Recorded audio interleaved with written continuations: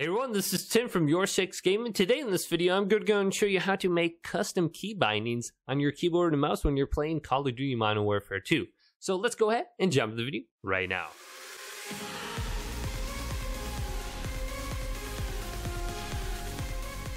So if you're playing keyboard and mouse and you want to change some setting around and have complete custom key bindings, well, this is easy. Let's go up to settings in the upper right side of the screen and click on this. Now, go to keyboard and mouse. On the top, you'll have mouse, gameplay, and keybinds. Let's select that.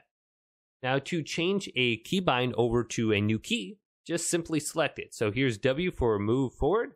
I can select in here and then press any button on my mouse or keyboard. So let's just do K for example. And movement has just been remapped to K.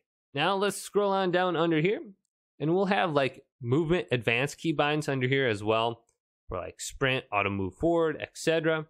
And we have cut parachute is under here and to view, lookup, etc. Now let's go back and scroll down under here to the combat keys. You can see all these.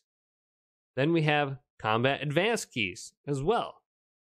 And we can see weapon inspect is I, alternate fire is B.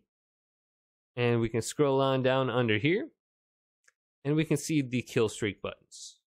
So if this video did indeed help you guys out, go and leave a big thumbs up and subscribe to my channel down below for tech help videos coming up next on YourSixGaming.